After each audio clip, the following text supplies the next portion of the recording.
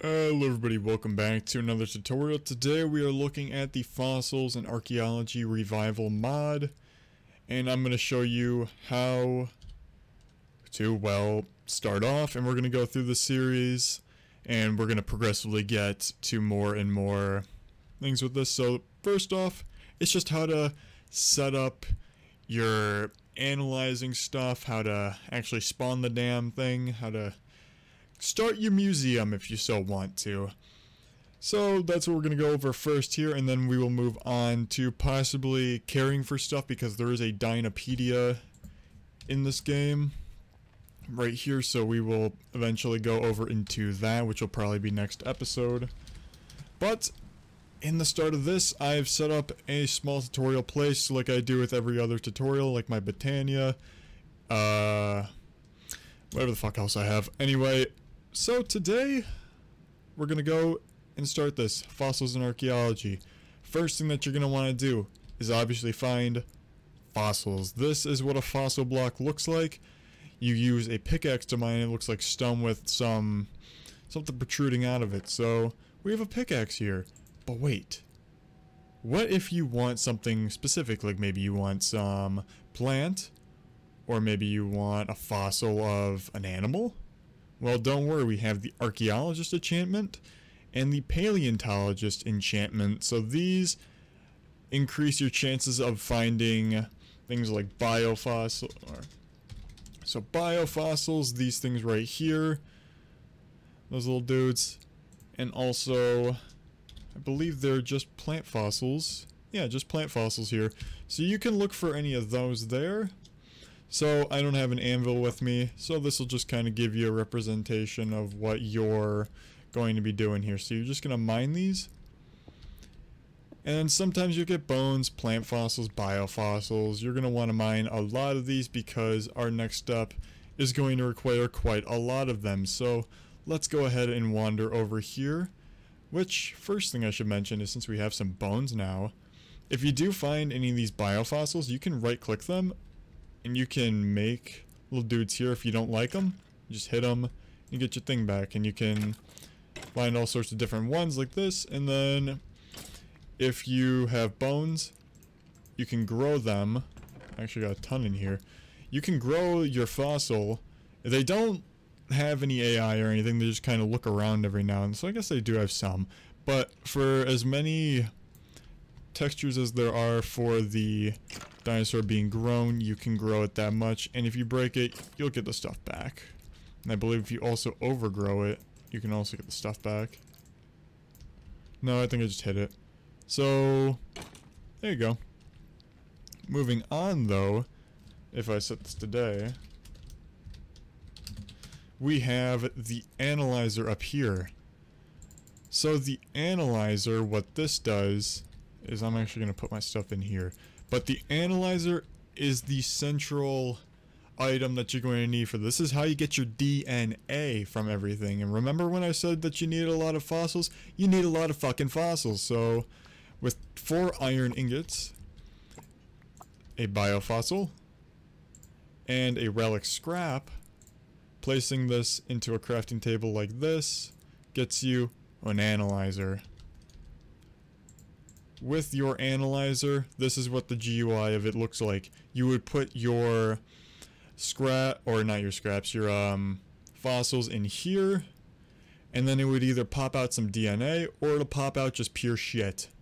So the reason I said you need a lot of these is because there's a high chance of it popping out pure shit. So we're gonna throw our biofossils in here. This doesn't require any redstone energy or anything, it's just gonna go in here. But as you can see, you can get just sand, dye, and then you can actually get like some fossil spurs and all that. So on our first one we got this, which is a Plesiosaurus thing, and then on the second one we got fucking sand. We can put our tar fossil in here, and then our plant fossil in here, but for the first time, that's a first that I've ever gotten one of these on the first try, and yeah, it fills up these things really quickly. You're probably going to have to empty them out if you keep getting really awful things, so you can probably add a hopper underneath here, I'm pretty sure. You know, let's go into creative and test it out.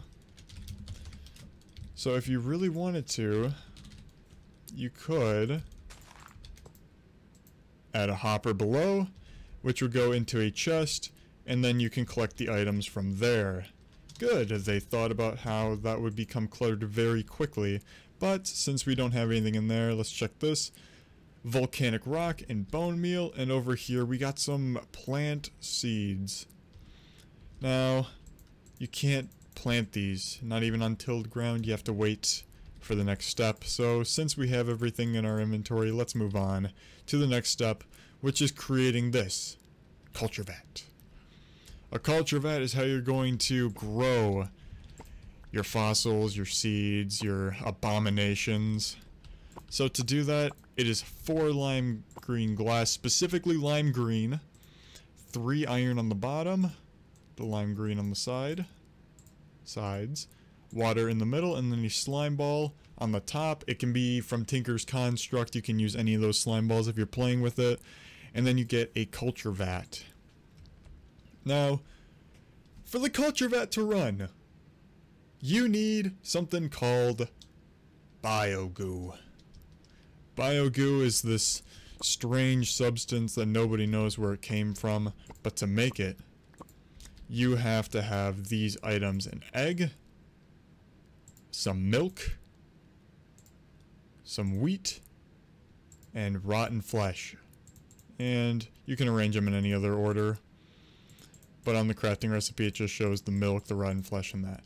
So, also, on the, if you're using not enough items, or too many items, it will show that you would usually use some other egg. You can use the regular egg and it will still make biogoo, and then you get your bucket back, don't worry.